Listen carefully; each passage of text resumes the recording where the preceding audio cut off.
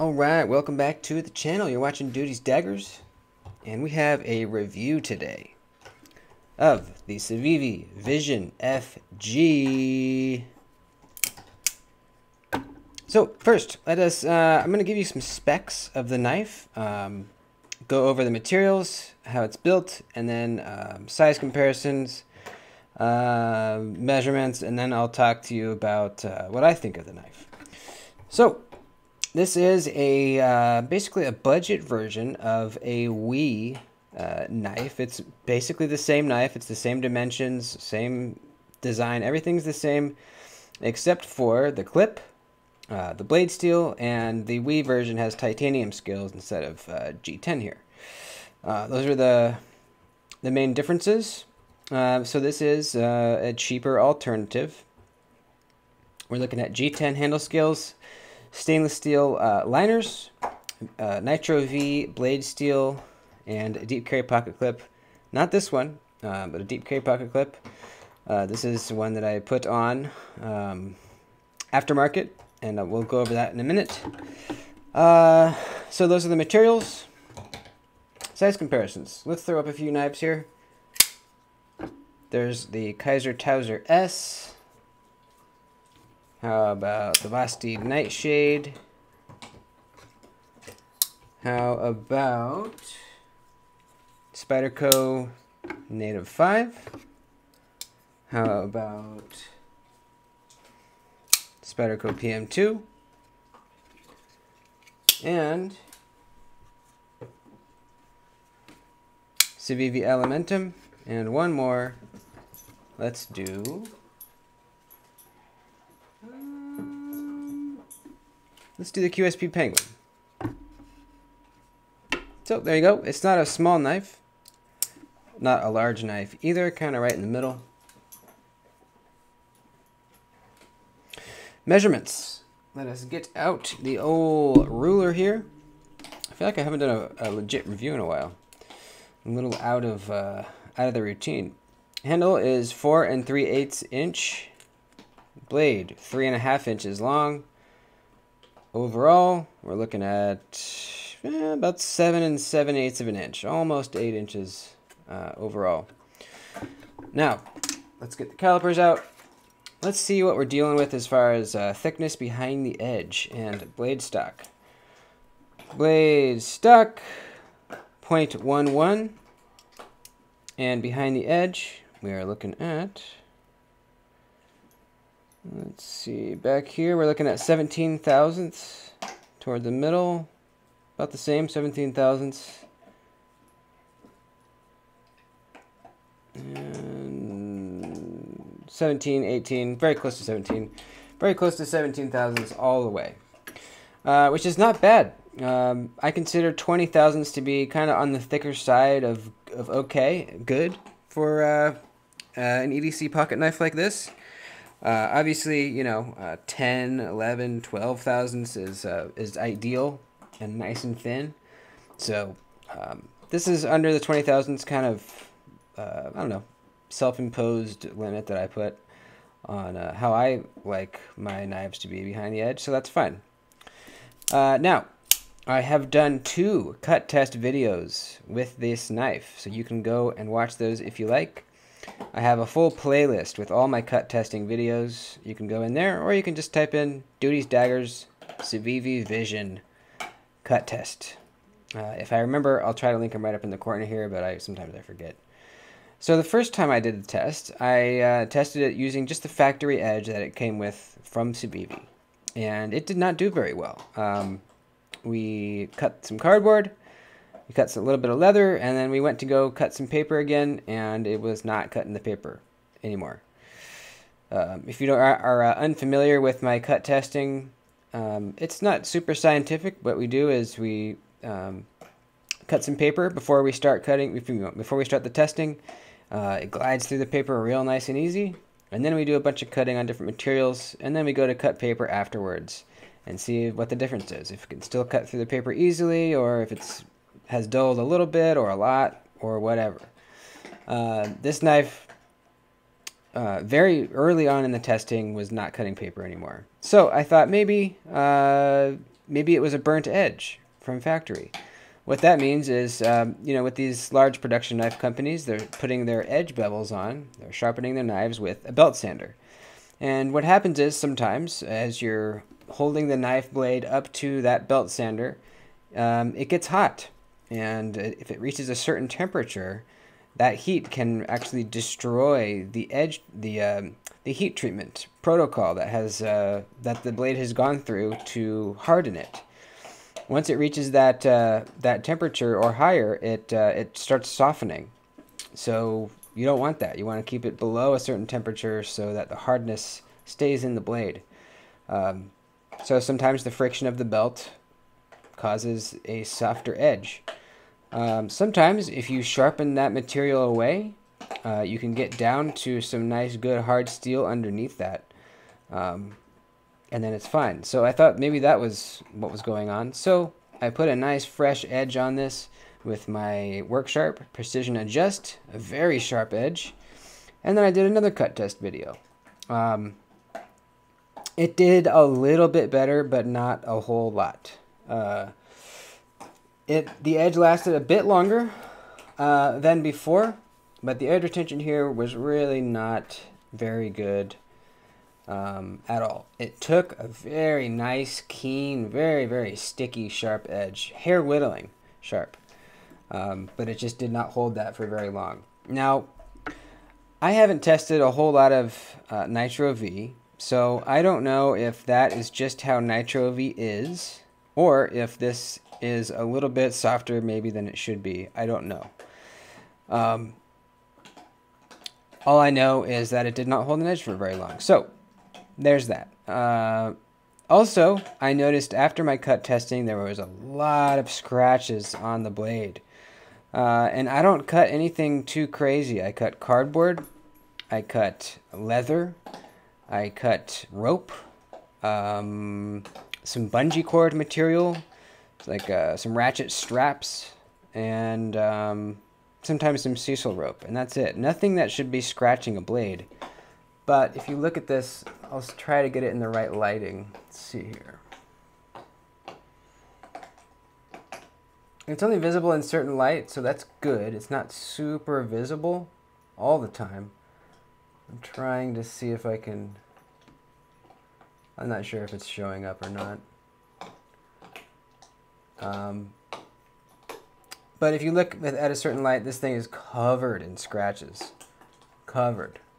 Not the end of the world. I have noticed that happens with blades, with blade steels like 14C, 28N, and Nitro V. Actually, those are the only two I've ever noticed it happen with. And I don't know what that is. It's if the blade is just soft and it's just scratching easy. I really don't know what's causing that, but regardless, it's a thing. I'm seeing it right now really easily with my naked eye. I'm not sure if it's coming up on the camera or not. So that's that's not ideal, right? You don't want your blade to be getting scratched that easily. Now, a lot of people are really stoked on this knife, and I am not. I thought I would like it a lot more than I do, and I just really don't like it that much, unfortunately. I wanted to, but let's go over the knife here, and then we'll talk more about that. So we have, this one came in Jade G10, which I dyed to be eggplant purple, was the name of the color. There was a few versions of this. You could get a micarta with a blackwash blade or whatever. I got the only satin blade option for the satin blades was a jade handle scale, so I went with that and dyed it. Looks pretty nice. The pocket clip it came with was really uncomfortable in hand because you can see the pocket clip's kind of up here toward the back of the knife, and this top edge on the pocket clip was sharp and digging into my hand. So this is actually a Kaiser deep carry pocket clip that I installed.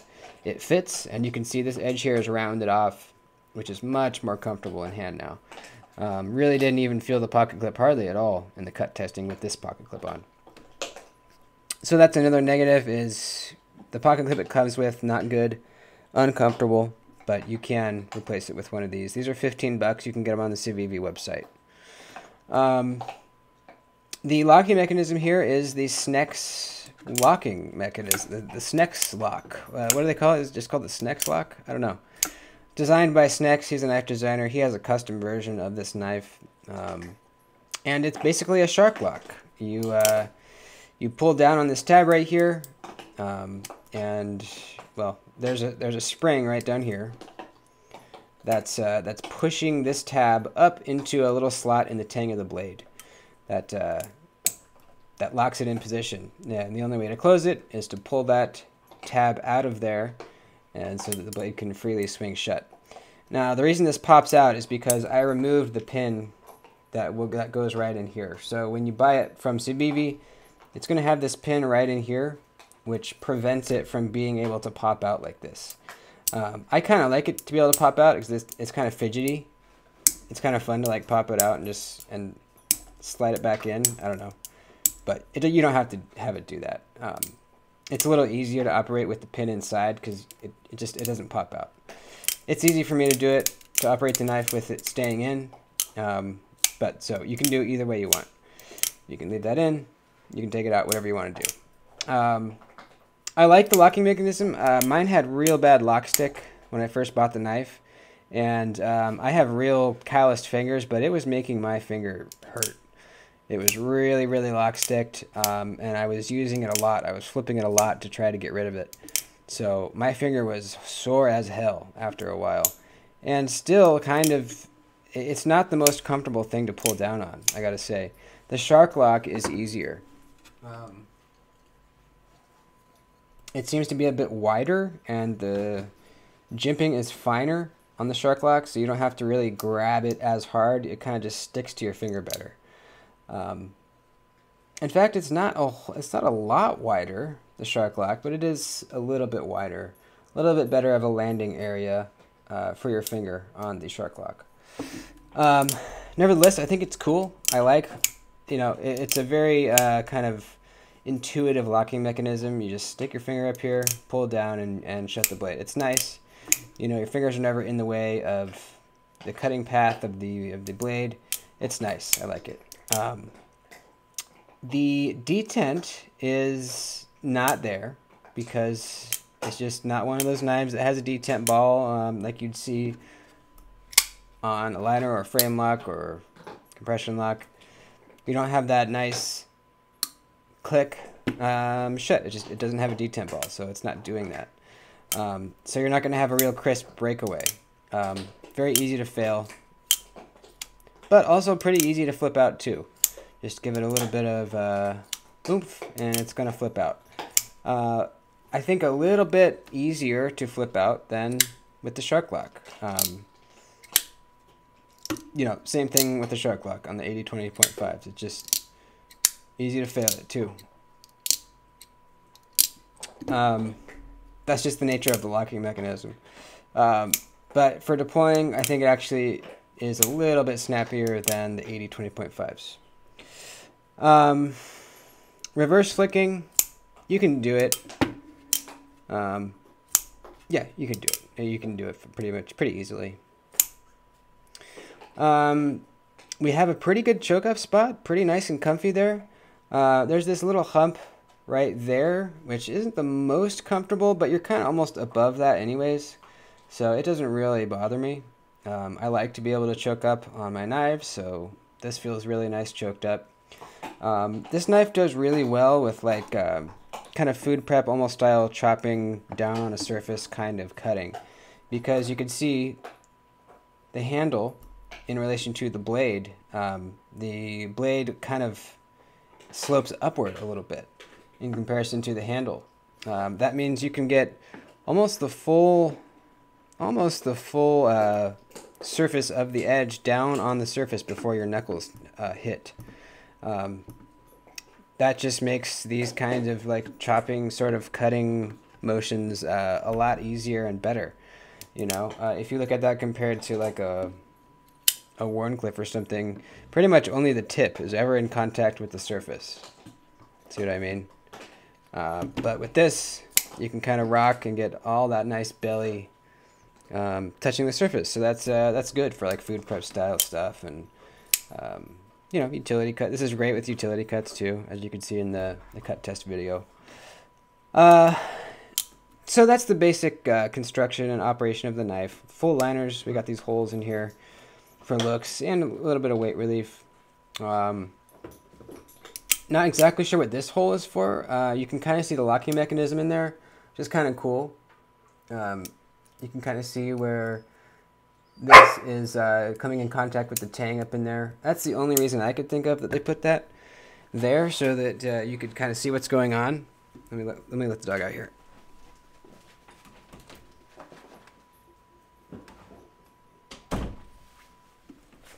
So, oh, and reversible pocket clip. That's nice. It's recessed. You got a spot there for it.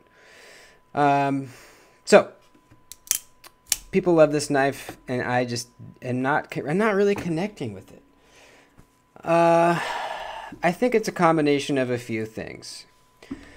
The lock stick really sucked, and even though now that it's gone, it's still not the most comfortable to disengage, which is fine. That's kind of low on the list of negative things. I could get over that if the rest of the knife was great. But there's a lot of little things here that are adding up, I think. So we have that. We have the very scratched up blade after the testing, which again, only visible in certain lights, but when you catch it, it just kind of sucks to see. And I'll put a better picture of it on my Instagram. In fact, I'll do that right after I upload this video, so that if you're seeing this and you want to go to my Instagram right now and take a look, then you'll be able to. It'll be on there, I promise. The subpar edge retention is another thing. Again, not sure if that's just Nitro V in general, or if this is just a little bit softer than usual. I wish they had used even like 14C28N or 154CM, something just a step up from Nitro V would have been great. The fact that you need to change out the pocket clip to make it comfortable in hand is a pretty big negative. Even though, you know, $15 you can change it out to a nice one, but still, I mean, come on. You know, those are the main things. Aside from that, it just doesn't grab me. You know, it does not grab me like I thought it would. I haven't even felt the need or want to carry this at all since I got it. You know, I did the cut testing with it, but I have not once put this in my pocket to carry it. I don't feel like I want to, you know, for whatever reason. Yeah, maybe it's just not for me, you know. I know a lot of people love it, and if you do, that's completely and totally fine. I guess it's just not really my vibe. You know, it's just not really my jam, I guess. Oh yeah, we're up perfectly centered too. The lockup's nice and solid. Actually, I have a little bit of blade play right now. Let me see. Oop, wrong one.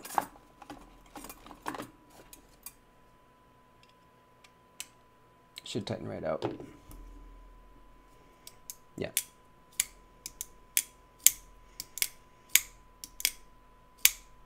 Yep, super solid. So anyways, that's it. Like I said, those things that I mentioned, I think are all kind of adding up to make me dislike the knife. Maybe aesthetically it's not super my thing. I don't know. Just whatever it is, not really my thing. If it's yours, that's great. If you're okay with the issues that I mentioned. And that's about it. Love you guys. Please like the video before you head out. I'd appreciate it very much. It helps me out. Yeah, I love you. I'll see you in the next video. Adios.